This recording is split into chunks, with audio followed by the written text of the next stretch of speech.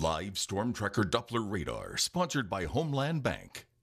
And now, Storm Tracker Doppler weather with meteorologist Trey Tonnessen.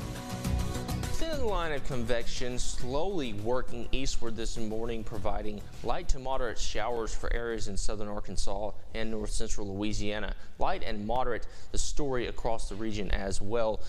And if you notice the nice and linear pattern of these particular storms, the reason for these is a cold front is pushing these out to the east, which we'll see in just a moment. But as we add in your satellite and radar imagery, see on a wider scale these moving out to the east. But not only are they moving east, we have quite a bit of cloud cover built up and over the area, which is once again hard to see on this product once it's slow or actually stopped in its motion and is stable. That's because it actually blends in with the back of this particular product. Gray colors kind of blend together there, but I promise cloud cover is here. You can see it across your Glenwood Regional Medical Center, Stewart Family Hospital tower cam this morning. Gray is the story sky-wise, but by the afternoon hours, we'll do a complete 180 and switch into blue sky territory. Thank goodness. Temperatures right now above 70 degrees in Monroe, West Monroe, and as you make your way over towards the eastern side of the state, it'll be a little bit warmer on the eastern direction, but back towards the west, actually a little bit cooler following the passage of the cold front. This is a relatively weak system and won't do much to our atmosphere and our general pattern over the next few days. But you'll see ahead of that front, winds coming pretty quickly out of the south-southwest. Areas like Greenville seeing 22 miles per hour from the south and southwest. Monroe at about 15, but this front, you can tell right where it's about to pass. This front's moving off to the east, and behind it, clear and calm conditions, rusting at about 0, so pretty much calm.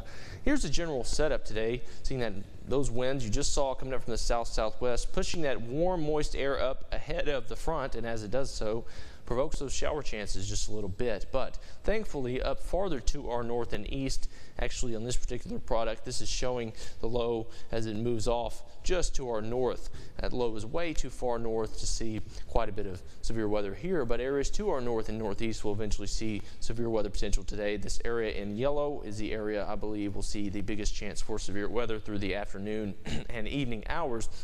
And areas like Fort Wayne, Columbus, Cincinnati, Indianapolis, all big population centers in that particular risk. Just happen to be in the warm sector as that warm front moves off ahead of the system here. It's just the way it works out. Being in that warm sector, they're going to be in the biggest risk for severe weather. But our biggest risk for severe weather won't come until later this week, and it'll come courtesy of this particular atmospheric trend on the west coast. We're seeing a trough deepen, and as that trough deepens, it'll eventually begin moving out to the east, or propagating, as we like to say in the meteorological community. As it does so, it'll eventually start the trend of working this particular moisture towards our area. The upper level low, you can really see it circulating here, actually move out to the east, and as it does so, provides a lot of rain and snow to an area of the west coast, which has already seen quite a bit of rain and snow over the last few days.